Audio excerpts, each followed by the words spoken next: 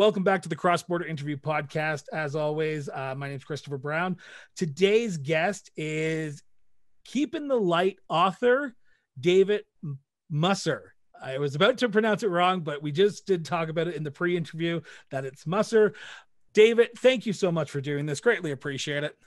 Oh, I'm glad to be here. Thank you for having me. It's one of the things that I'm enjoying getting the word out, about the book, but also getting the word out, about how different indie authors and stuff like that can get started, because self-publishing is one of the things where, there wasn't a manual in school for it, if you will.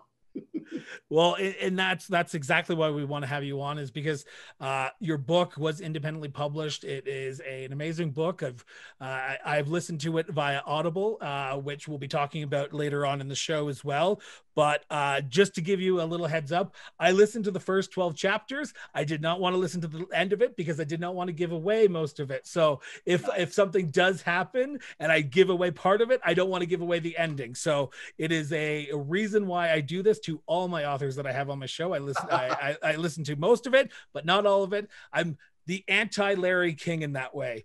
But David, my first question to you and to all my authors that I have on the show is, where does writing come from you? Well, I should say the voice is in my head, but there might be some people with white coats coming through the door any minute. But it's something where, a while back, I thought my daughter might be dyslexic, right? And I've always been dyslexic, told I was dyslexic and all that stuff since I was a little kid. I can see backwards, write backwards, that kind of stuff. So I did a lot of research on dyslexia that I'd never done in the first 50 years of my life. And so I'm reading things about it. And luckily, my daughter did not have it. So that was nice. It was a poor teacher, but that's another discussion. But as far as dyslexia goes, one of the things with it is it says that some people will actually have conversations over and over again in their head, even mapping out the whole everything that happens. And so when you're having a conversation with somebody that has dyslexia, they might have had that same conversation with you before and wonder why you haven't caught up yet.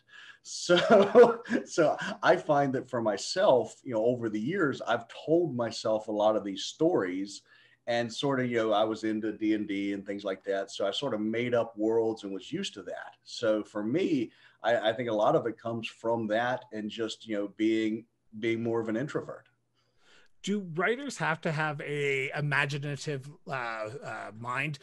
Listening to the book, Keeping the Light, I can tell that you sat down and you kept coming up with great character development, great story development.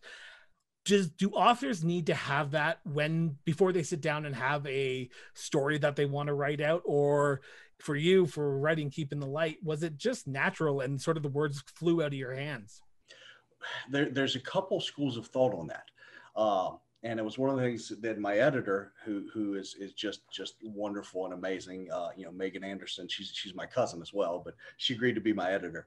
She's taught me a lot about different types of writing. And some writers, they plan an outline, and here's what the story is going to be about. Here's where it's going to go. And it's very rigid and structured. And here's what's going to be in the different chapters. And they're following, different formulas. And that's not how I write. So when I write, I sit down in front of the computer and I start typing a story, and where the story goes, I don't know. Really? Yeah. In fact, I've found that if I write the ending earlier, or if I even guess on what the ending's going to be, sometimes I lose interest in the story and I can't write it. And it's been something that's I've been that way all of my life. And so I was trying early on in life to write as they say you should write, right? The structure and all that good stuff. And when I just started writing and not worrying about the structure, things worked much better for me. So the moral of that story for everyone is do what works for you. Don't worry about what they say with the quotes around the word they, right? So being independent author can be challenging in itself. Even to get a book published by yourself as an independent author, or even published by one of the quote unquote big publishers, can be challenging. Keep in the light. Is there a story behind how it got published, or is there a moment when you said, okay, the big publishers aren't the right avenue for me? I think I need to do it independently. How did that come about as an independent publisher? No, that's an excellent question. So for me, the way it happened was, uh, everything locked down with COVID, right? And everybody's shut in. You can't go out. And at the time, I'd finally made my almost a full year back in the gym, so I was feeling good about being able to work out and all that stuff.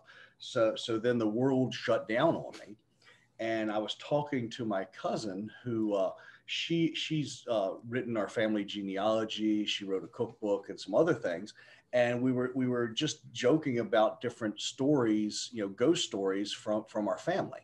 And one of the things that my mom had 13 brothers and sisters, so very very large family, lots of different stories, an Irish background, if you will. And so for that, we were just joking about different stories, saying we should write a book about the different ghost stories. And I started telling her things, and I told her, something had happened to me, and we can get into that more later. But basically, I said, I've always wanted to write a book myself. I just lack one thing. And she's like, "What's that?" I'm like, "Talent in the English language." so she took on the challenge about being my editor, and it's something that she said she'd love to do it, and it's just been a labor of love. And so as I was writing it, and we'll get into more of the process later as well. But when I was writing it, I said, I'm not going to worry about trying to get somebody else to publish this. I know enough about computers and technology. I'm just going to go ahead and publish this myself. So at the very onset of it, my goal was to have a book that I can print out and or have it printed by Amazon, and have it on Audible and all that good stuff. And right now, as you can see, I'm holding it in my hands. I know the viewers can't see, but I am holding a book in my hand. It has my name on it as the author. So it's all good.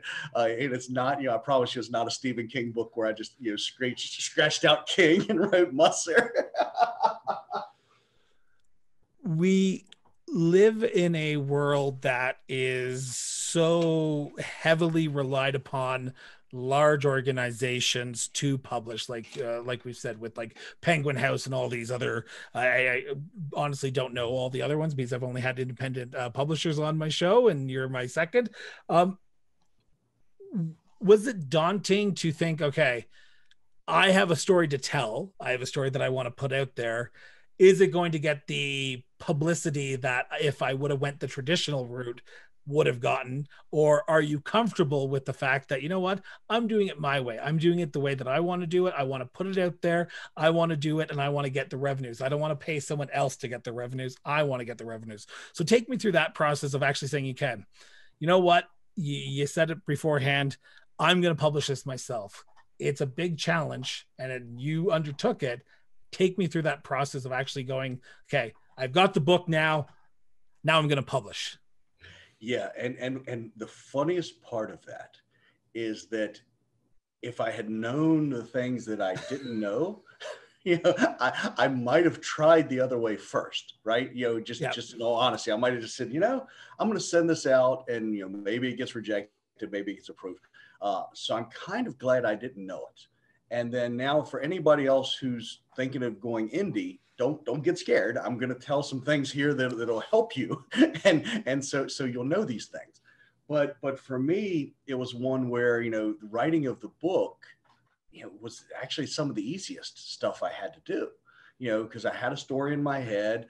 The story was loosely based on something that happened to me as a child. And it was something that, it just all fit together. And as you said, there's character development and stuff like that. A lot of that was people I knew. The one grandfather in there, that was my next door neighbor.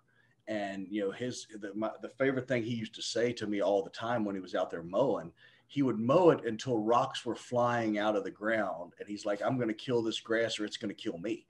And so, And so I had, wonderful people like that in my life that I could base some of these characters off of.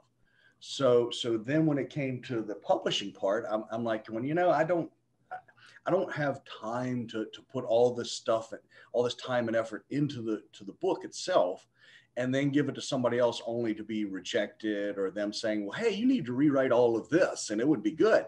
And so I went down the indie route. And so when you first start to self-publish, Amazon's just the easiest place to go now. Yes, they do take a cut, but that's the easiest place to go. They have their KDP publishing, and you go there, you upload your manuscript, and then you have to describe your book. So you might think that's an easy thing, but I wrote the book, but now I have to describe it in how many characters, and where do I start describing it? So I've adjusted that description several times, and I'm still not happy with it. But it's one of, that's where the start of the issues happened, and then it's okay. I need a cover for the book. Well, I've always been great at photography, right? I've just, in fact, I wanted to be a photographer when I grew up, but my mom wouldn't let me. So it was, photography. Luckily, she had the right idea that photographers have been replaced in a lot of ways, unfortunately, by everybody having a cell phone in their pocket, right? Yeah. So it's not like you're going to go out and be a professional photographer unless you're really good. I'm sure people do it, and I'm grateful that they're out there. But for me, it was one that it was just always a wonderful hobby. And so I'm like, okay, I can create the cover, no problem. So I do that. I go into Kindle, and it's like, oh, it has to be in this format. It has to be of this size. And I'm going, oh no, here we are again. The next, it's like I get past that description, and now I need a cover. Hurdle after hurdle after Oh, hurdle that you have to jump through. exactly. And it's one where luckily there's lots of stuff on YouTube. So if you're having issues creating a cover, look on YouTube for different articles out there. For me, it was one that with the book itself, I wanted it to be something where there was printing on the spine, right? I'm showing you now just so you can see. I wanted that. I wanted that look and feel of a real book, right? I didn't want a pamphlet. And so for that, it, number one, had to be so many characters. But then when you go to put that as the book cover for the print direct version that they have, you have to actually space it out inside of that image template that you get. And that was something that was kind of, it was kind of interesting for me working on it. There's software to help you. I use the GIMP is the name of it. It's a free editor similar to Photoshop. Because I was trying to, do this, on my own and to save money where I could.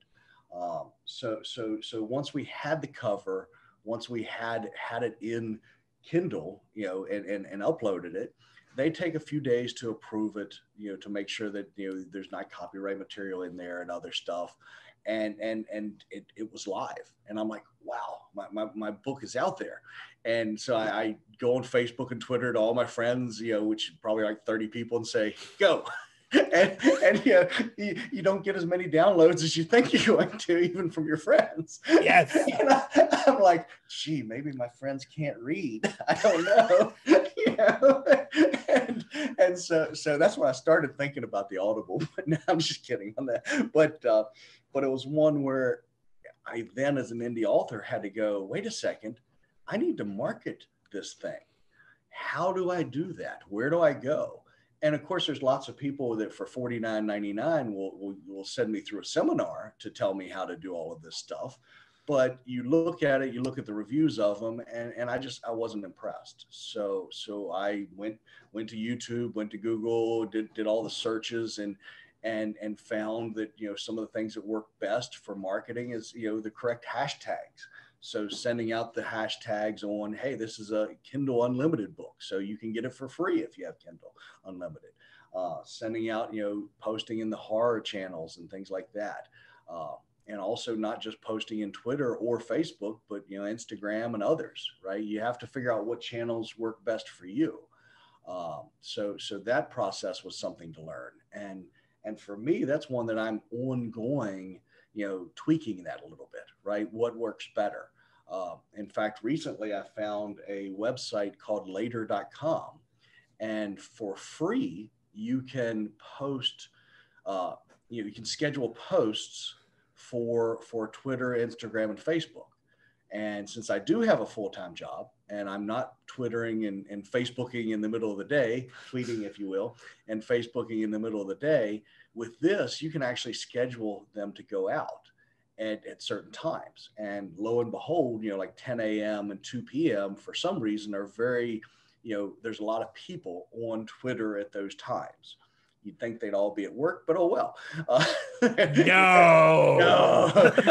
Because I was thinking lunchtime. And so with this, you can schedule all of these different, not broadcasts, but messages to go out at specific times. And what's great is you create it and you can send it out to different channels. You can have up to 3 channels for free. So all of that's for free.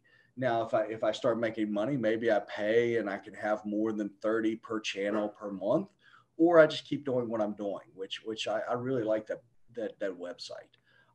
So again, it's just figuring out what works for you and figuring out, what works for others by, going to Twitter and stuff like that. And we can talk about that when you're ready as well. What's the one recommendation that you would give to someone who's looking at potentially publishing a book and thinking, okay, I hear what David's gone through. I don't want to go through what David's gone through. What is the best case to get me from point A to point Z without all the headaches that David seems to have gone through? Buy my book. No, I'm just kidding. $49.99. And your firstborn. No, I am a horror author after all. But no, it's. I think that the best advice I've got is actually 2 words: don't rush. That I think was my problem. Is that in fact the very first version of the book that was available in print actually has a few Easter eggs in it now because the second version's out. There were a few things that I did not catch in the editing process. And I'm not talking as far as grammar wise and stuff like that. I mean, like, there's a character in there whose family tree has no branches. So I corrected that in any version you get now. It's corrected on Audible. But at the same time, the first edition of the book has got to be worth a shitload of money now because it has so many things in it that the second edition doesn't. Exactly. And it's little things like there's one scene where people hop in their Jeep and they're driving down the road in their Mustang. And I'm going, wait a second here. And until I caught that during the editing process with Audible. As I'm listening to it, and he's like, yeah, I got in the truck and I'm driving down the road in the Mustang. And I'm going, wait a second here. When did he switch vehicles? What's going on here? And oops. Oops. Yeah, exactly. So little Easter eggs like that are in there.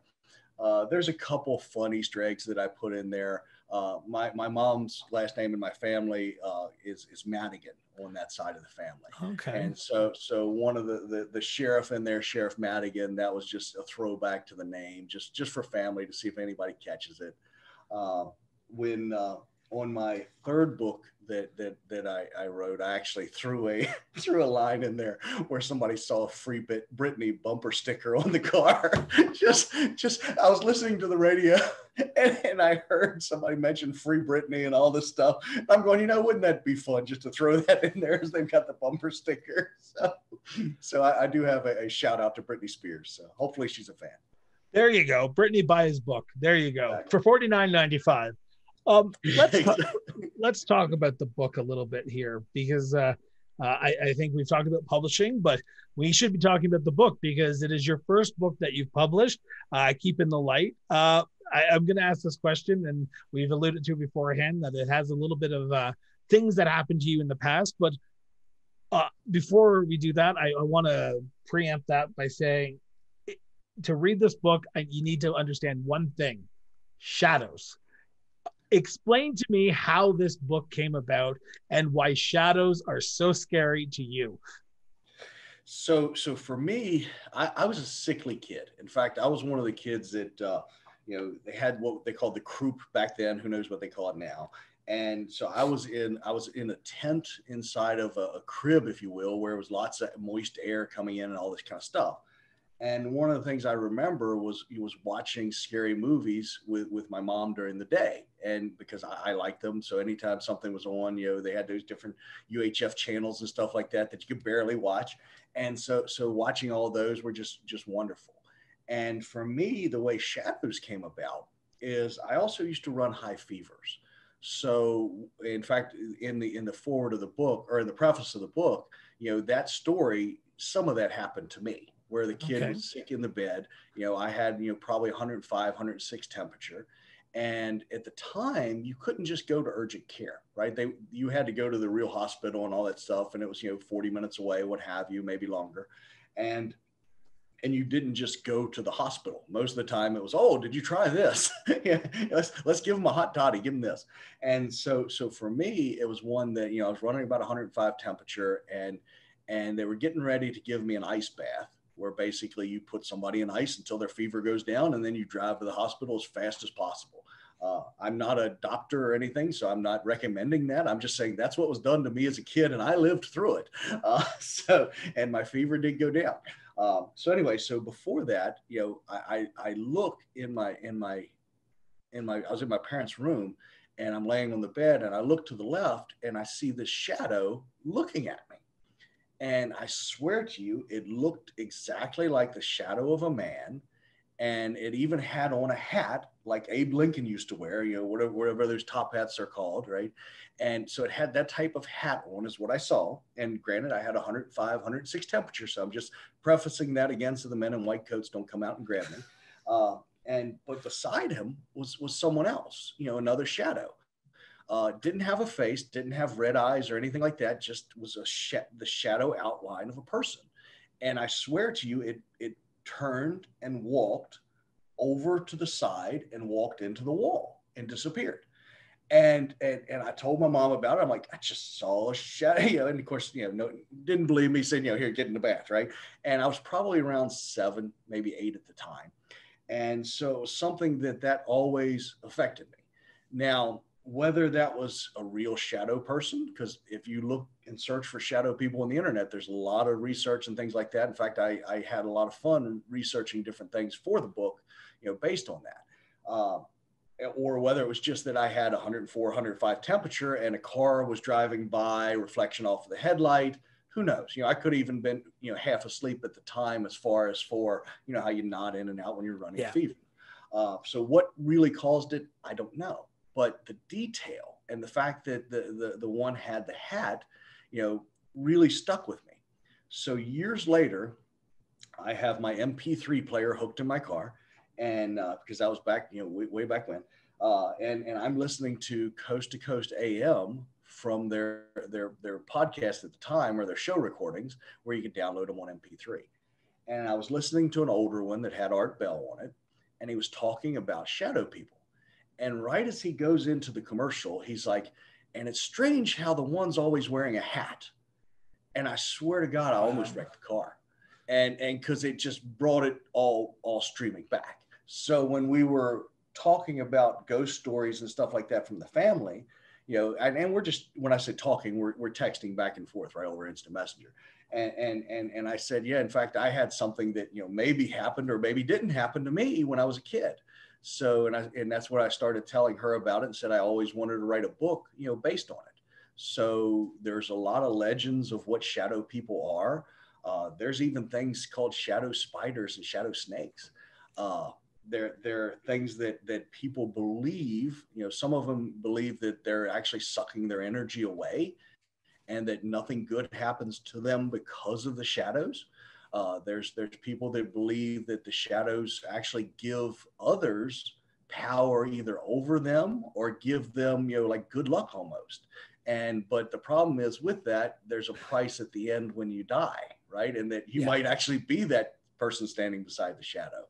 So for me, that's how my sort of fascination with shadow people and shadow creatures came about. But the fascination, it translated to such an amazing story. As you're listening, as I was listening to it, and as I would recommend my listeners to go out and buy the book, or even download it on Audible, or buy it on Audible. Um, you tell a story with so much detail that it makes me feel like you, I say this with some reluctance because I don't want to speak for you, but you seem to write it in a way that you believe it.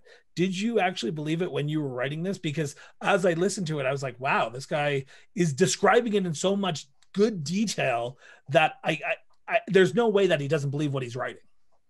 Yeah, yeah, and for me, it's one that, you know, I don't disbelieve anything when it comes to that. I have only seen that when I had a, you know, the shadow, as far as when I had a really high fever. So I can't say whether it was true or not and all that good fun stuff. I wish that I would see something, you know, now. I would love it if, you know, all of it was real, right? You know, Bigfoot was real, yeah, whatever, any of that kind of stuff. I would really, really love that. When it comes to the shadows themselves, you know, when you start thinking about, you know, if it's real, you know, if there is a shadow creature, if there's, you know, not something in the shadows, but the shadows themselves, you know, you're looking, you know, behind your desk now and you see a little shadow from your monitor. What if that's not just a shadow? What if it's something getting ready to grab you? What if you're getting ready to throw trash in a dumpster, and that darkness isn't just, you know, darkness, it's something else. You know, and when I thought of the story, and really, when I say what I thought of the story, it's they come to me. You know, I'm not, you know, writing where I'm going to say, okay, now I'm going to write a chapter about the guy in the convenience store, which I love that character. I love that guy. But I'm not going to do that. I'm writing this as it comes to me about shadows. So as far as do I believe it or not, the answer is yes, I believe it all. I just wish I would see something that said the other side is there, and, you know, hopefully they're not all evil, but that's a different story. Does that answer what you It were does looking answer for? my question. Um, this is like we said beforehand. This is your first book that you've published. Putting pen to paper and deciding that you were going to write a story about these shadow creatures, people, was it a challenge for you? Because there is speculation out there that this could be unreal, this could be real, but in the horror genre, it works. It Yes. works in this sense that when you listen to this book, when you read this book, it works. So was there speculation of this is going to be my first outing and I'm okay with that? Yeah, yeah. I mean, I was totally okay with it the entire way. The first the preface, if you will, that was the easiest chapter for me to write, because I'm sitting there, and unlike the other books that are going to be coming out, you know, that one I sat down to specifically write about shadow people. And I didn't want to make them more people-like, if that makes sense. So that's why it's more of a creature in the book. Now, Yeah. whether it changes over time, you know, we'll see by the second book. Yeah. But the way things work with it, you know, it's more of a creature. So that, you know, that first one, I love that. The one song that's mentioned in there, you know, I do have metal in my background as far as first things I like to listen to. And that song just, it was something that always, you know, I would crank it up when it would turn on, right? So all of that sort of played uh, into the story, and was very easy to write. When I got to chapter one and I sat down, I'm going, okay, now where do I go from here? Because the preface is sort of something that happens in the past. You know, and I'm not ruining anything in the story by saying that it happens before. And so then I'm sitting there going, okay, now we know the shadow creatures are there. We know they're evil, but what do they do? You know, do they just go around and kill random people? Do they hunt specific people? And that's where I really had fun with thinking of what they do. And then I just wanted to tell the story of Lucky, you know, and she's a conglomeration of a bunch of people I've known over the years, and bunch of families that I've known over the years. And I tried to do, you know, my editor said, you know, this is really a coming of age story, if anything. And I'm going, like, no, it's horror. I'm sorry. But you could say it is coming of age. It's somebody trying to decide, you know, trying to find love, trying to find, you know, mixed somewhere in between family that's, you know, more rural and more country. You know, they were Yeah. farmers, and she's going to a big college, right? So how does she you know, put all those two things together? So and then her life is further complicated by these supernatural entities. And so it makes it just a little bit tough. One area that I want to talk about is the actual writing style. Um, what's the hardest part? What was the hardest part for this book? Was it character development or was it the actual story? Because the character development in the book is amazing. You write characters so well, and you are able to tell their stories from the young girl, from the grandfather to everyone. You're able to tell, and I connect it with them, and that was is so hard as an author. But also the story flows so well that you just keep on wanting to listen to more. So, what was the hardest part from your author's perspective to writing this story? For me, the character development, I think the hardest part of the character development was I liked some of the characters and I knew that it wasn't going to end well for them. And, and so I almost think I procrastinated a couple times. So I'm telling more about them than just saying, okay, sorry, dude, you're no longer in the story. Oops. Oops. In fact, I put it out on Twitter one night. I'm like, I really feel bad for killing this guy, but he shouldn't have been in a horror story. He should have picked some other story to be in, Yes. You should have picked a love story. I'm sorry. So yeah. So for me, it's one where, as I said, I'm lucky that the stories flow into me, right? Where they come from, creativity, what have you, I don't know. The part that I know I worked the hardest at, and I do appreciate you saying that you liked it, was the character development, because not only was I procrastinating killing them, but I wanted to make sure that every character in the story had a point, because a lot of times where I'm writing and I'm reading other people's work, there'll be characters you can tell are throwaway characters.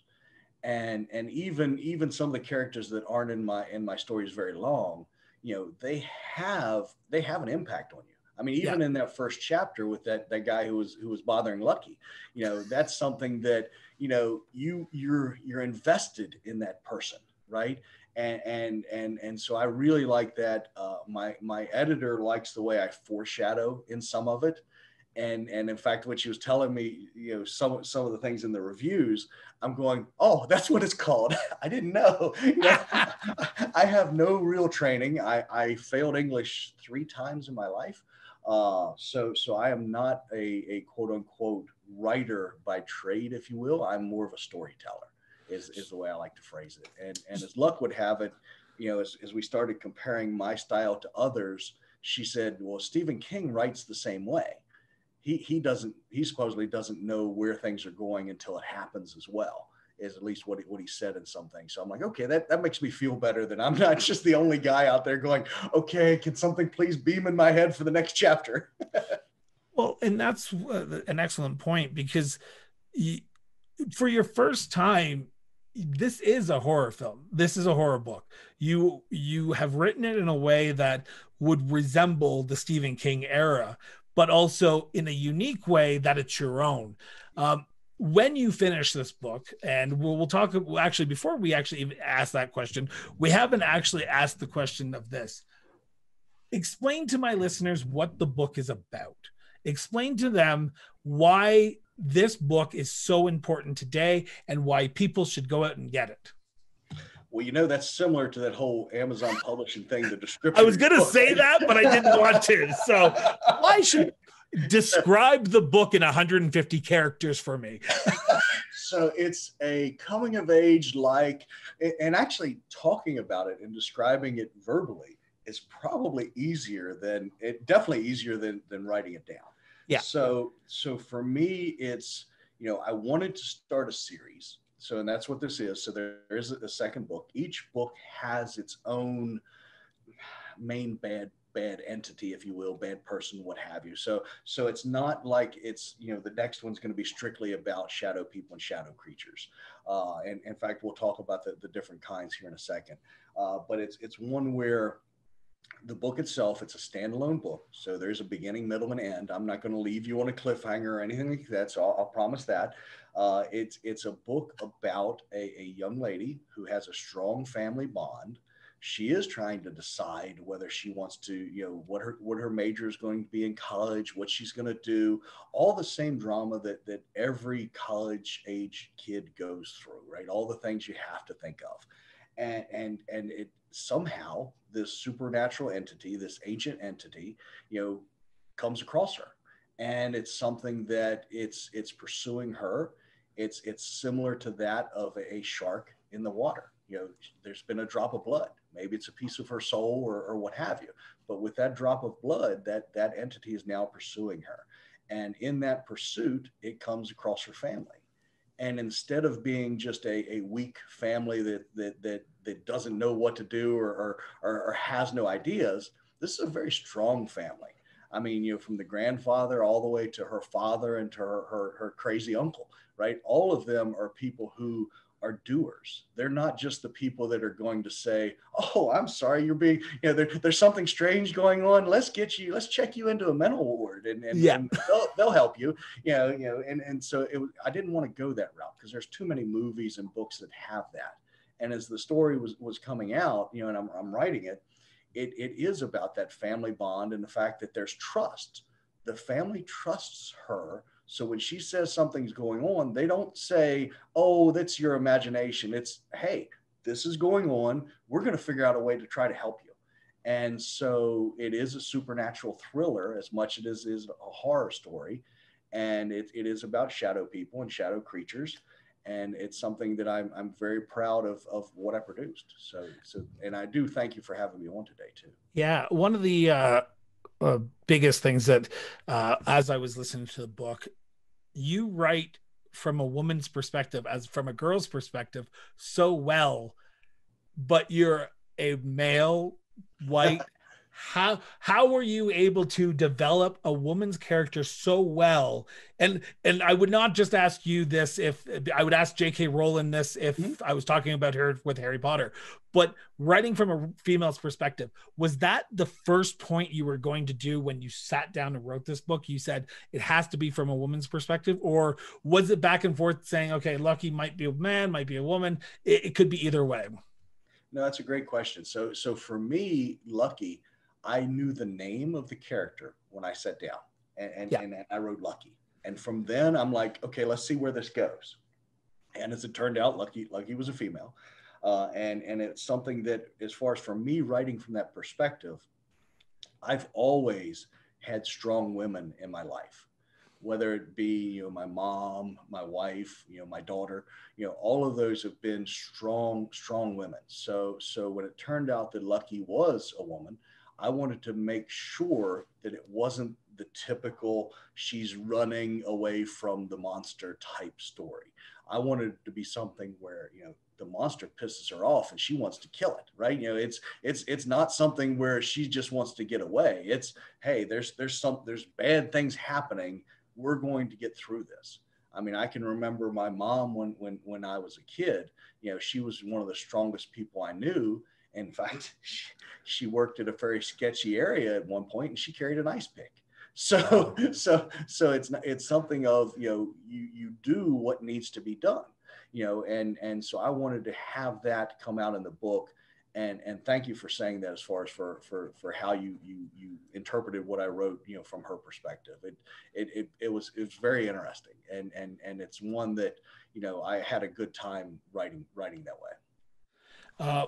When you finished this book for the first time, you had gotten it down on paper. I'm assuming you are your harshest critic when it comes to editing, when it comes to coming up with ideas. And we talked about it briefly beforehand, but you said you rushed to publish this. Yes. Looking at that moment when you had finished the first draft, was this the book that you had set out to write? Was it the book that you said, you know what, this is exactly the way that my and I'm going to say this nicely, my messed up brain, because there are parts in it when you go, okay, the guy just shit himself, that you go, this is the book I wanted to write? Yeah. Can I say the story is what I wanted to write? The Okay. story is exactly what I wanted to write. Now, the grammar inside of it, there might have been a few things in the first story. Yes, please forgive me, anybody out there that's the grammar police. Follow me on Twitter. You'll see worse because my editor doesn't touch those. I think social media has no editor, so therefore anyone has the right to just write whatever they want, however they want. Exactly. It's like, is no one 2 words or 1 word? I don't know. Let me use both. And so my editor, one of the things she jokes about, she goes, I just wish that you would be consistent in some of the things that you use. Like even okay, sometimes I spell it okay or Yep. okay, and both are correct, but it should be consistent so that the reader isn't pulled from the story. That's an advantage you've got because you heard it. So in the hearing of it, you just hear okay. It's not different. So yeah, the story is exactly what I wanted to get out. After I did do those few edits, the grammar and the writing is something I can definitely be proud of, and I'm glad I got it out.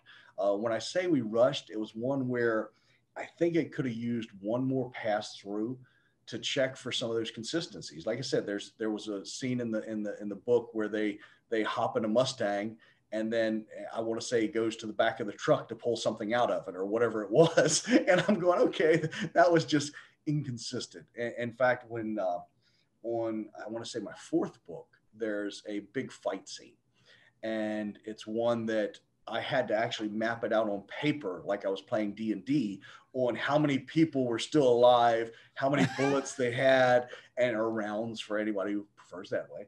How many rounds they had, what have you, because I didn't want to be one of those authors where it's, oh, he fired 15 shots from his 6-shot revolver.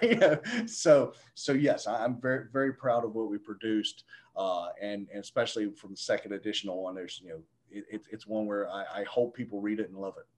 So where can people find the book? Because that's I guess to properly do your due diligence of marketing, where can people buy the book? Okay, you can get it at Amazon on Audible excuse me, you can get it from Amazon. Just search for Keep in the Light. And if the way you have to search on Amazon sometimes is put quotes in, quotes around everything you want to say in one word. So Keep in the Light is the name of the story, is the name of the book. The series will also be called that. It's also available at keepinthelight.com, and it's available on print direct, so you can get a hard copy of it. You can have the electronic copy on your Kindle devices, your phone, what have you. And it's also available on iTunes. One of the publishing things I wanted to give out to other authors is I used a company called acx.com to do the Audible version.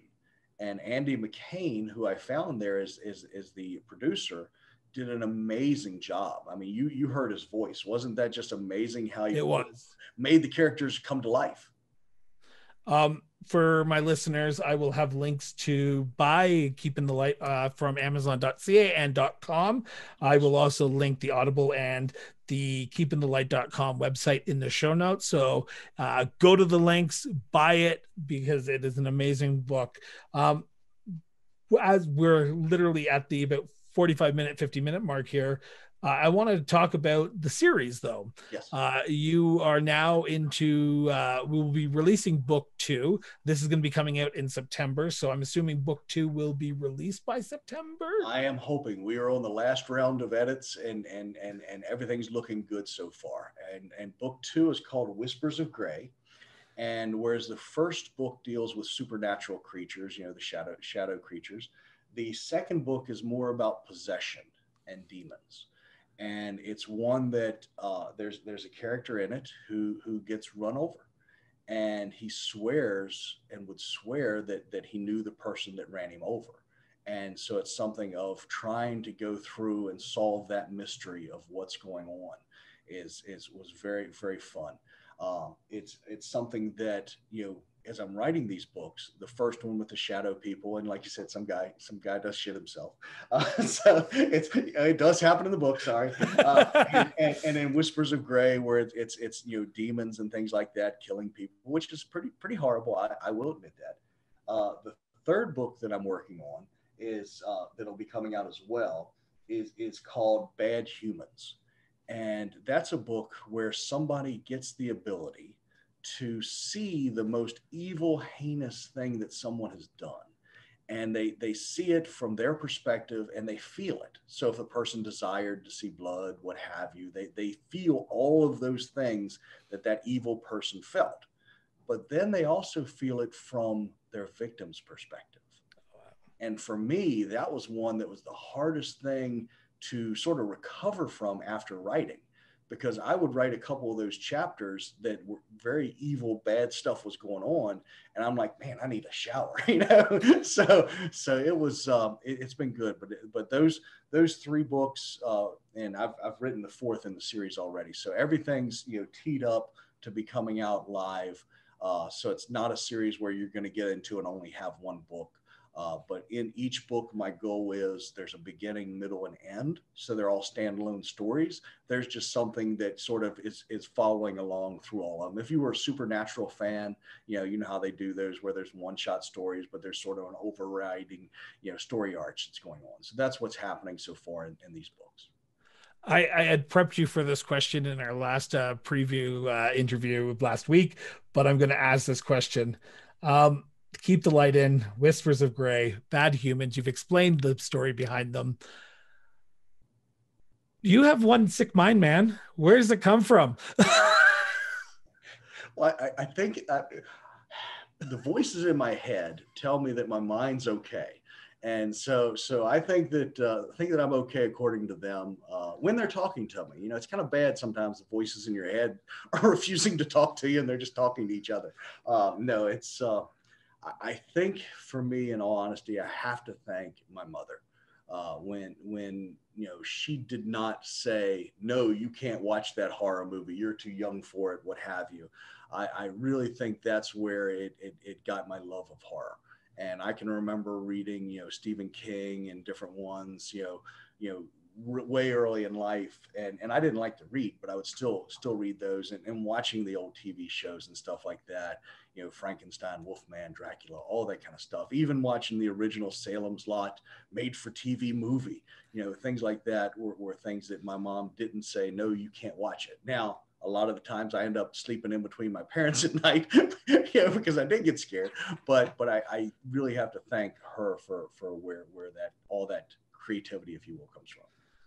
This is, to be honest, this is actually intervention. The men in white coats will be coming to your house in about 10 minutes after the Oh interview no. is done. But your mind is such an amazing one, because like I said, and I'm going back to Keep in the Light because this is the only book I've heard, and I'm looking forward to Whispers of Grey and Bad Humans to come out here soon. But your mind is able to adapt things of the past that you've come up with. So does Whispers of Grey and Bad Humans, does this represent a little bit of life that happened to you as well, or are these actual unique stories in itself? Because uh the Keeping the Light, like you said, you saw something as a child with a fever. So with these two new books, are they something that you have some connection to as well, or are these an entity of its own? That's a great question. So when it comes to them, each of them has something from me. So years ago, I was lucky enough to go to Belize, and one of the things I did was I toured the Mayan ruins. And one of the best pictures that I've ever taken was of a side view of this carved woman's face, and it's just simply beautiful. And that's what's going to be the cover of Whispers of Grey. And it's something where I was thinking about at the time, how much time and effort had to go into creating that, and what type of person was she. And so when this, when I thought of the Whispers of Grey, I'm like, this is just perfect. It's a entity that's older than time almost, right? And how would it react with different people? And in all of my stories, are people that I knew. I every book I've written so far, there's somebody in it. I even have one where this poor kid, gets puke on his shoes, and the whole night he's complaining about puke on his shoes at a party. And I went to school with that kid. it really happened. And so everything, he's like, why would somebody puke on your shoes? He goes, why would they pay them? He's like, he's like, it's just rude. And I'm like, yeah, I know, man, it's horrible. So, as it happened, this guy's in one of my books as well. So yeah, so I pull a lot of that out of real history, but unfortunately I've not met any other shadow creatures since I was a kid. And I've never been possessed by a demon that I know. So, There you go. The last question before we go into the wrap up here. The three books, the fourth book that you've written, are they all set in the same, and I hate to use this word, but universe? Is there a potential of a crossover of the shadow people, of the bad humans, of the possession, that they're all going to come to a blow here? Or is that something that you haven't thought of? yeah, in fact, I've written up to the fifth book so far, and so they do come together. The shadows are in the second book as well, briefly, and in the third book, the shadows are pretty prominent in that. So yeah, they do follow through. I won't say anything about who may live or who may die from the first book, because I'm guilty of that sometimes. But there will be people that you love that are in the different ones, maybe briefly. And I'm planning, and this is the hard part for me, is actually planning, is to have one where everything's together. And I hate writing when I plan, so I think I'm just going to have to sit down one night and just let it all come out, however it comes out. So, but yeah, that you will meet people that go back and forth between the different stories. Um, and actually, the next one after that is I did get to write a haunted house. That was one where I also thought of something. I said, I'm going to write a haunted house. So I had no other ideas when I sat down to do a haunted house. So I do have a haunted house story. It's codenamed Pity the Dead right now, but I don't know what it'll be eventually. A lot of these things, I think of titles, and then I have to search to see what polls well and stuff like that. But it's kind of fun.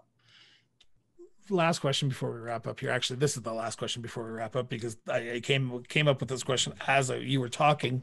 Mm-hmm. From the boy who is self-described dyslexic, Yes. are you proud of being a known author now, that you can say, I have written a book, I've written numerous books that are going to be coming out here, and no matter what challenges that you had in the past, you've overcome them and you are now a published author? I'm very proud, and thank you for having me on. It's something that, as I said, I failed English twice, or three times, and it's something that I always felt bad. In fact, one of the other things, just for other indie authors, I wrote a book when I was 16, and I had like the first 7 chapters done.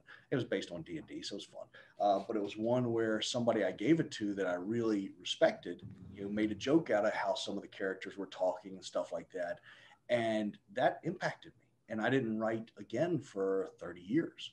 40 years, I guess. Yeah. So it's something that, don't let those initial critics, keep you from doing something that you're enjoying. Find other people, find people to help you. If somebody criticizes your work, say, okay, what specifically can I do to make it better? What do you want to see? And all the stuff you said about my book, as far as for the character development and all that, I appreciate the heck out of that. Before we wrap up, we do have one last thing we want to talk about.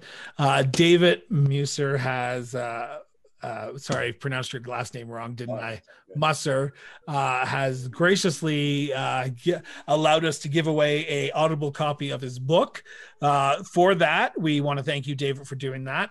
But to be entered into the draw to get a copy of Keeping the Light on Audible, all you have to do is share this episode. Share this episode on your Facebook page, on your Twitter, on your Instagram, and you will be entered. We will be drawing it the week before the Halloween, the week before Halloween. So it'd be a perfect listen to for the week of Halloween. So David, thank you so much for that. And like I said, share this episode, hit the like, hit the subscribe, share it with your friends, and every time you share it on Twitter, Instagram, or Facebook, you'll be entered into the draw. Thank you for that, David. Thank you very much for having me. No, thank you. It's been a pleasure. Like I said in the middle of the episode, Keeping the Light is now available to download. I'm assuming by the time this airs, Whispers of Grey will be as well. We will link keepingthelight.com and the where to buy it on Amazon and Audible in the show notes as well. But where can people follow you? Where can people follow you on social media? I am if you go to keepingthelight.com, you'll find me there. But I'm also at DM WebGod, David Musser, WEBGOD. That there's a long story about that. If you have me back sometime, I'll tell you about that name. But I am DM WebGod on Twitter. It's a handle that I started to do a little bit of research to switch, but I'm like, I've had that handle for 10 years now. I guess I'm going to keep it. So definitely reach out. And then there is a feedback thing on keepingthelight.com for anybody that's got any feedback. And definitely if you're supporting indie authors like myself, as you read the book, provide reviews on Amazon. Go to the different websites and provide reviews. It really does help us and keeps us motivated. Perfect. And for my listeners, the link to his Twitter will also be, I would highly recommend you go and follow him. David, thank you so much for doing this. Greatly appreciated. Thank you.